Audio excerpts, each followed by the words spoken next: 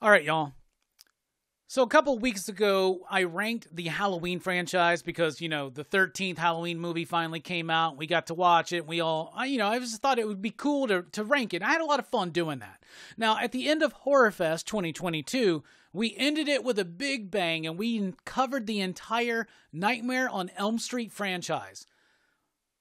So I figured, since I just recently rewatched them, why not right now rank the franchise, right? So if you want to check out my full thoughts as well as the panel, we went for like 2.5 hours talking about all 9 movies in this franchise. And yes, we do include Freddy vs. Jason and the remake.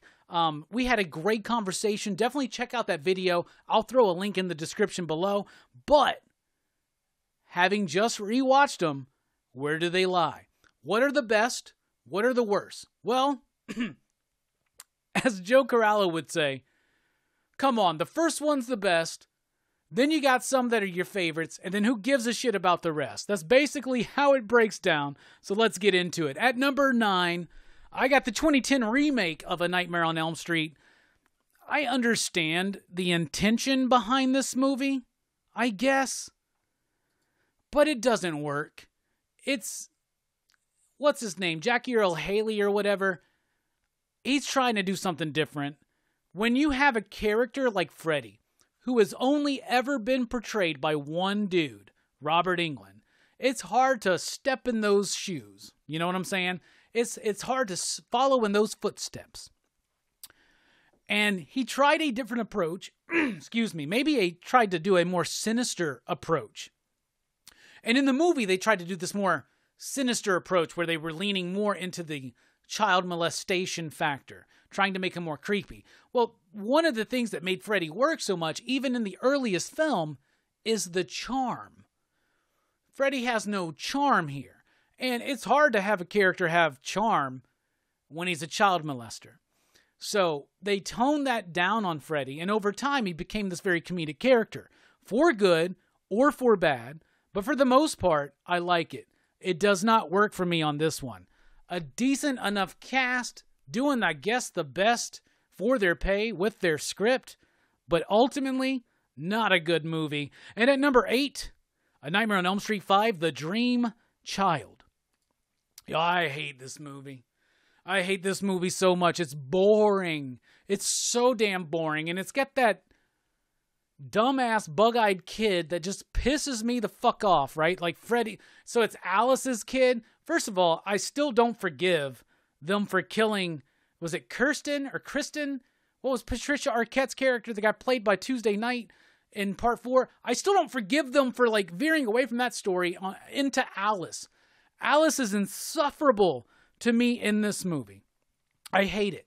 I hate this movie so much. So she's got a kid, right? She's got a kid, and Freddy's trying to use the kid to like come into the real world or whatever. It just doesn't work for me. It's boring. It's lame. That being said, it's got some really good effects that were definitely cut by the MPAA, but some really great effects. When dude's on the bike and he's like in his dream turning into like the bike cyborg thing, that shit's awesome. There's some really great effects and cinematography in this movie, but the story is whack as fuck. It is by far the worst of the Robert Englund movies, in my opinion. At number 7, Nightmare on Elm Street 4, The Dream Master. This is the movie that did the unforgivable act in this franchise, which is kill momentum. Okay? So they had this movie, Nightmare on Elm Street. It was a hit. Then they had a second one, a sequel. It did good, but the response wasn't as right, but it was still good. It was still there. Then they did a third one that really, people still look at that third one. They were like, it's one of the best. And then what do? You take all the survivors of the third movie and you kill them the fuck off in the first act. Okay, it adds this element of, oh shit, anything can happen. But then it also adds this element of, what are you going to do now? So the best thing this movie's got is Alice's brother, who's like a kung fu karate obsessed ninja kid who likes to listen to Dramarama. I love that bit. It's got some decent effects, got some decent kills, but overall, story-wise, like, what the fuck is your problem? You're trying to wow us too much. You're trying to subvert our expectations way too much because you don't have a compelling story or main character to thread this movie through. So for me, don't really like it. It's kind of mid. It's like below mid, right? Number 7, Nightmare on Elm Street, Dream Master. At number 6, Freddy's Dead, The Final Nightmare. Funny thing about this movie. When we covered this movie on PCP Movie Night for the end of Horror Fest, at one point, Verno asked everybody, because everybody gave this movie a raving review, aside from Fable. Fable does not like this movie, right? Or no, Fable likes this movie. It's New Nightmare Fable doesn't like. I think we all loved this movie for the most part. But Verno mentioned, was everybody scared that they were the only person that liked this movie? That was the vibe we were all getting. That we were going to be the only people to give this movie a high rating. We really all liked it. I love this movie. It's cheesy. It's stupid. It's veering more into the comedic aspect of Freddy more than any other Elm Street movie. But that works for me. That works for me so well for this movie for its time. I've said this on this channel. Excuse me. I've said this on this channel. I've said this on my podcast. I've said this multiple times. All of these extended horror franchises, if they get to a number 6 where they just go, fuck it. Number 6, Halloween, Curse of Michael Myers. Fuck it. We're just going ham. He's impregnated his fucking niece. We're going nuts. Jason Lives, the 6th Friday the 13th movie. Fuck it. We're raising him back from the dead with a lightning bolt to the chest through a shovel. He comes back, unstoppable fucking zombie. Fuck yeah. Love that, by the way. Love that. Number 6, let's kill Freddy. Let's do it ridiculously. Let's lean into the comedy. I love how this plays with this idea of Freddy having an offspring. And they do a good job for your first time watching. I remember watching this as a kid. I was so hyped for this movie coming out. I didn't get to see it in the theater, but I did get to see it when it first arrived on video. I remember going to Blockbuster or wherever it was. Maybe it was the local place. We went to Primetime. We went to Barry's Video, and we went to another one I can't remember the name of. But I remember when this was first available, like, really, we gotta watch Freddy's Dead. I loved this movie as a kid. I love it today. It's comedic. It's ridiculous. It's fun. It's a fair send-off to Freddy. I love the idea of, they really, at that time, when I was a kid, they fooled me with the whole bait and switch in this movie. Like, oh, it's this dude. Oh, no, it's her. And then they have the 3D gimmick. Man, whatever. I love this movie. So at number 6, I got Freddy's Dead. So, wow, I must really like this franchise, because out of 9, I'm already talking about how much I love this movie at number 6. So then, at number 5, we got Nightmare on Elm Street 2, Freddy's Revenge. This was always one of my more least favorite Freddy films, to be honest with you. I never really appreciated this one. Now, I remember as a kid, it was probably the first Elm Street movie I watched. Because my first vivid memory of Freddy is the bus scene. And I remember being freaked the fuck out by that bus scene. So, there's that. This movie does have a very important place in my childhood. But at the same time, when I watched it as an adult, I always just thought it was kind of dumb. I didn't feel like it... I just didn't like the way it was flowing. I don't know, there was something lacking. Now, in recent years, and for a long time, some people have realized that there is an element put in by the writer that is obvious to some, not obvious to others, of a very homosexual film, right? Basically the idea of that the main character is a man struggling with his sexuality. He's gay, maybe doesn't quite realize it. Yes, 100% that's there. Now, I watched this movie in the early 2000s or 2010s knowing this, and it still didn't really work for me. But for some reason, this last time I watched this movie, I really enjoyed it. And it really made it come up on my list. Freddy's Revenge is subtle and not so subtle in what it's trying to say subtextually, but it's also really freaking fun. I love the idea nowadays, just for this last viewing, I love the idea of Freddy trying to possess someone in the real world and make them do the killing for him. I love the performances. I love the characters. I love the kills. I love the gnarliness. I even love when Freddy comes into the real world and starts slashing everybody at that pool party. And that dumbass kid touching the electric fence. Like, what the fuck is that? It's so ridiculous. It's so fun. But I really like this movie. And I think it's very much ahead of its time. It's got a campiness to it as well. It is considered the most gay of all the Elm Street movies, and it is. And the more and I progress in my life, the more and more I love this film for being exactly what it is. So at number 5, Freddy's Revenge. At number 4, Freddy versus Jason. Freddy versus Jason, y'all. This movie shouldn't have worked. They were trying to make this movie for a long time. This movie shouldn't have worked, but it does. You don't bring Kane Hodder in, strike one. And that's the only strike I got, really. Man, this movie is sleek, it's fun, it's cool, and it is a Freddy movie. But it has an interesting enough story. This chick and her boyfriend who's in the insane asylum, and it gets back to that idea.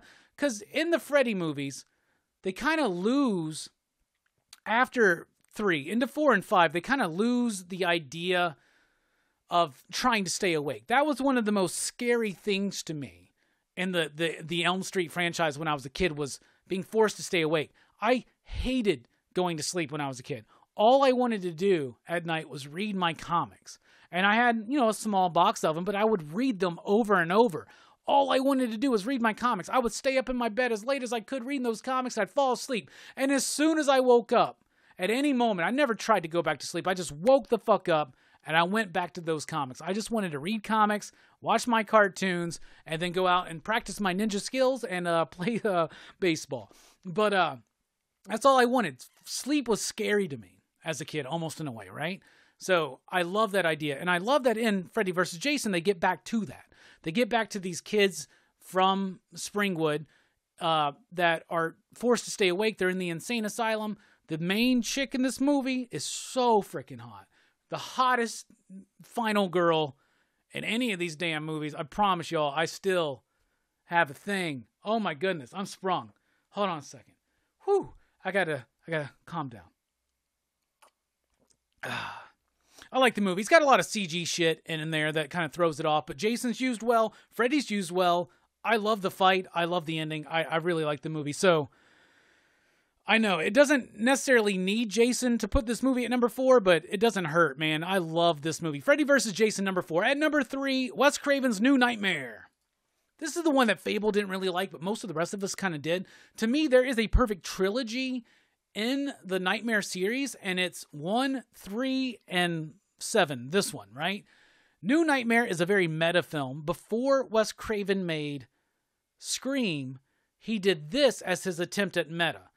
I think he more successfully went horror meta with Scream, but this was a very valiant first approach. The idea of how do we bring back Freddy, right?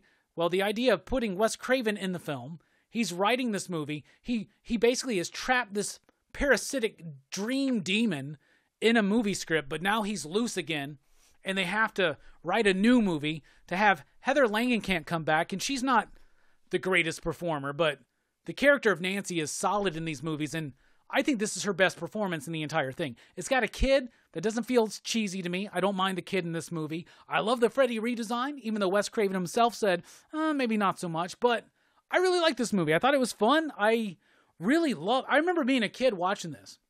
I guess it came out in 94, so I'm like 13 years old.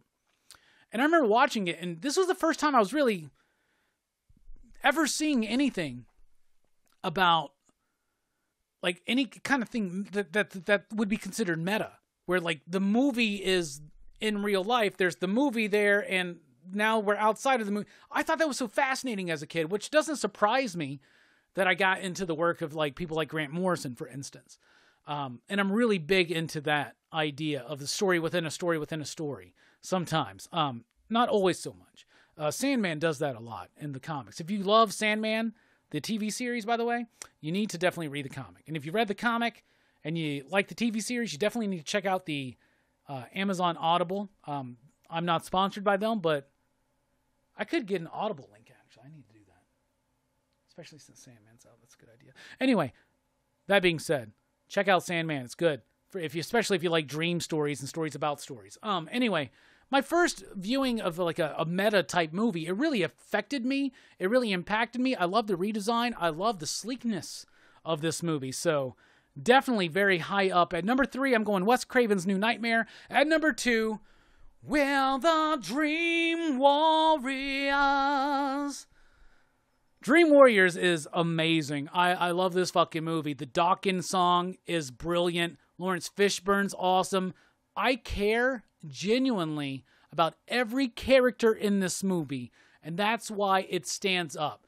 Some of the best Friday the 13th movies, some of the best Halloween movies have characters I give a shit about. You get what I'm saying? That's why I always say that the best summer camp slasher film is not any of the Friday the 13th, but it's The Burning for me, because The Burning has characters that I care about. And my favorite Friday the 13th movie, I think, is Part 2, because they all have characters I care about in some kind of way or form or fashion. Same with Dream Warriors. All the kills are the best. They're memorable. The fucking puppet marionette with his tendons or blood vessels or whatever freaked me out when I was a kid. The Welcome to Primetime, bitch. Everybody remembers that one. The syringes. Dream Warriors is iconic. It is amazing. Solid performances. Cheesy at times, but for the most part, super freaking solid. And I think Robert Englund's best performance as Freddy is in this movie.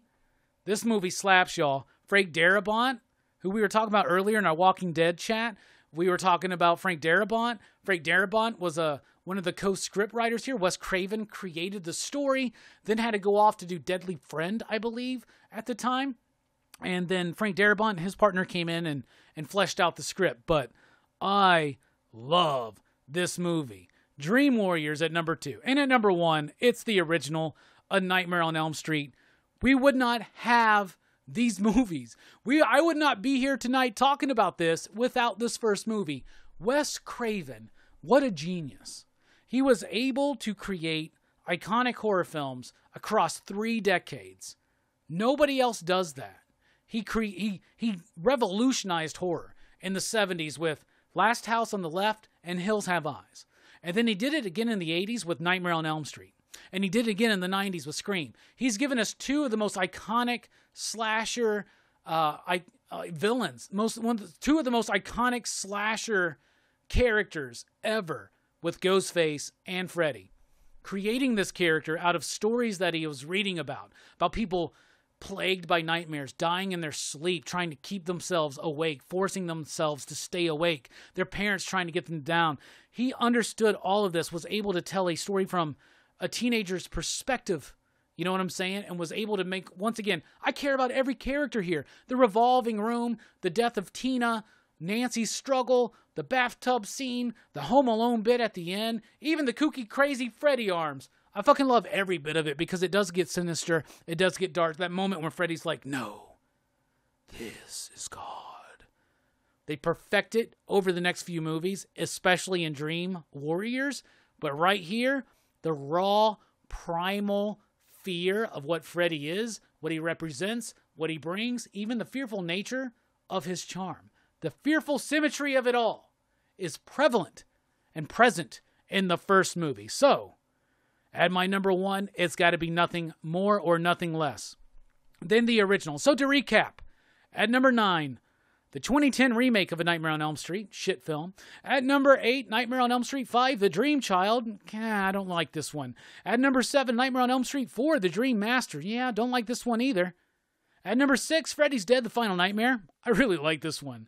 At number 5, Nightmare on Elm Street number 2, Freddy's Revenge. I love this more and more every time I watch it. At number 4, Freddy vs. Jason. Love this film and the sexiest final girl in all of these damn movies. At number 3, Wes Craven's New Nightmare. My first experience with Meta, and it was a love affair that never ends. And at number 2, A Nightmare on Elm Street 3, Dream Warriors. Come on, man. The Dawkins song alone is enough.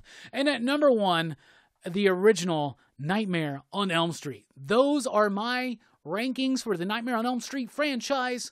Will we ever get another one? I don't know. What are your thoughts? What are your rankings? Let us know in the comments down below right now. Station. Pop, pop. This is Pop, Pop, Boom.